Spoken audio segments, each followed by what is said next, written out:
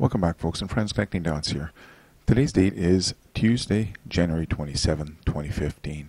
So I'm not sure if you caught the videos here I've made in the last 2 days, but boy oh boy, it's shaken up the community. And if you haven't seen them, I really think you should consider going to see them. In fact, I'll leave you a link here to continue on with this BP Earthwatch, how I was busting the massive death, the die-offs. Well, I got more information on that.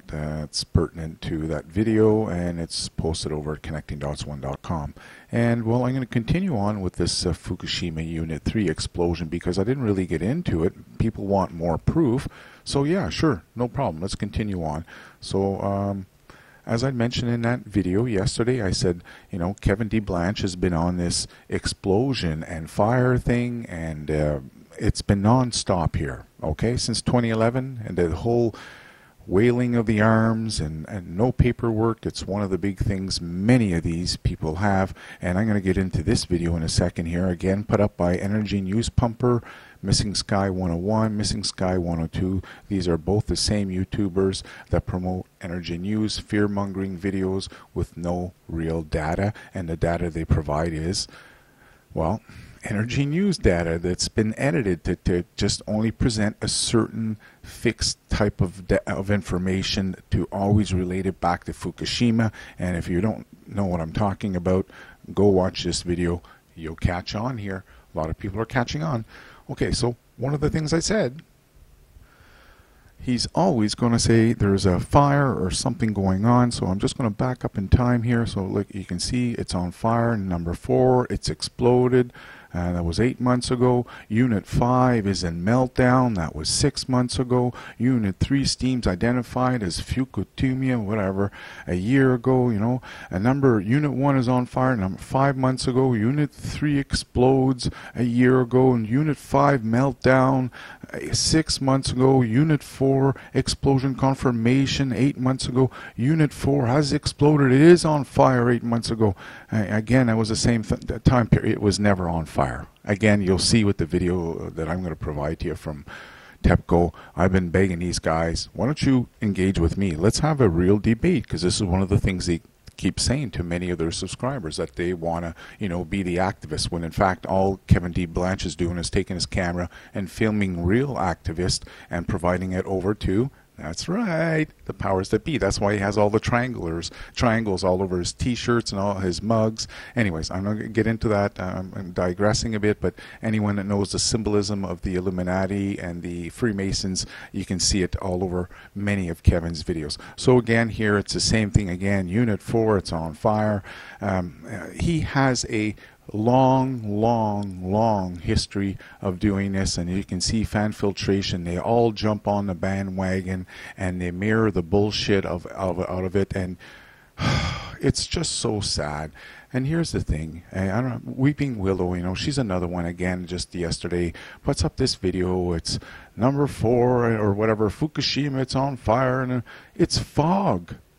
We live on the west coast, or I live right on the west coast here. The Fukushima's right on the west coast also, or it's east coast I should say, and it gets the Pacific Ocean fog. What can I say? That's part of living by the ocean. Anyways, you know, it was the same thing when I was talking about the historical CO2 levels, and people were saying, no, you're making up that stuff, all because I didn't show you a specific chart. I mean, do your own research. I'm not lying about this stuff. What I'm telling you, there's ice core samples going back 650,000 years. I was actually wrong. Guess what? I went and double checked to see if I was right on my numbers, and they've increased it. Now there's 2 places where they've drilled, and they're up to 1.6 billion years in ice samples. So don't tell me I'm full of poo-poo. The problem is none of you want to get off your damn couch and use Google the bitch for what she's used for, searching the truth. So yeah, don't go to the first energy news. You're going to be stuck here because, again, it's the same crap. Okay? Fear-mongering. Yes, I'll give her a thumbs down, and anybody else that lies. So do you want to see her great Criticality event? Honestly? An explosion? So I got it lined up here. It's going to happen 1 second later. Okay? Just above where the video's paused. Look straight up here. That's where Unit 3 is. Watch, get ready, here it comes the big explosion. Get ready, I'm pressing play now. Did you see it? Oh, what do you mean you didn't see it? You didn't see that big explosion? Okay, I'm backing it up again here. Get ready. It's ready to go. You can see the timer is at 4:20. The explosion takes place at 4:21.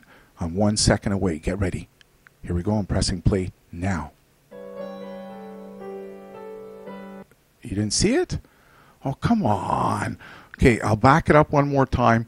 Come on. Don't tell me you didn't see that massive explosion there. There was massive... Unit 3's on fire. It's exploded. Come on, guys. We got to evacuate the West Coast. Okay, get ready one more time. It's at 4:20. I'm pressing play now. Did you see it? Anyways, many of you have realized there was no criticality event. Okay, on to the real picture here. Okay, there is the Fukushima live cam, which is one of the things I've been saying, is that every time they keep saying there's an explosion, we never get to see the explosion. And now you can see it from another angle. What can I say? It's fear-mongering without no real evidence. So I'll leave a link down below if anyone wants to go double check this stuff. And yeah, there is fog that rolls in off the ocean, so don't be thinking every time you see Weeping Willow and the rest of them telling you there's been an explosion. I think you should come back here to Connecting Dots 2 or Connecting Dots 3 and double check on that one. Take care, folks. Have a good day.